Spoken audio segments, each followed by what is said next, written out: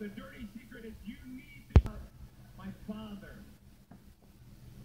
Well, you call me an entitled millennial, I call you a carny succubus, because the dirty secret about you, the dirty secret is you need this generation more than it needs you. And you've surrounded yourself with impressionable youth. This isn't about my dad.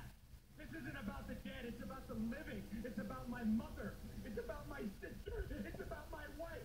It's about the 14 years it took me to go from undesirable to ungoddamn deniable. Tell it like it is, Cody Rhodes.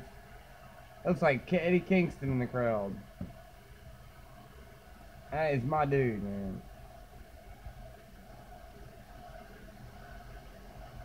At full gear.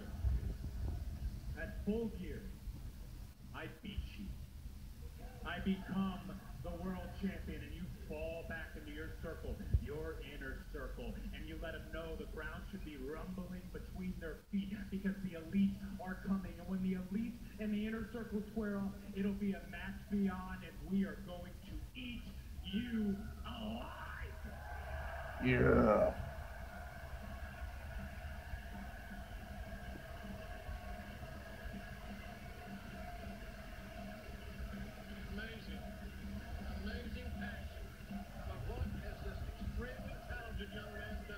Rhodes country. People wearing the inner circle shirt still chant for him. That's why I like AEW.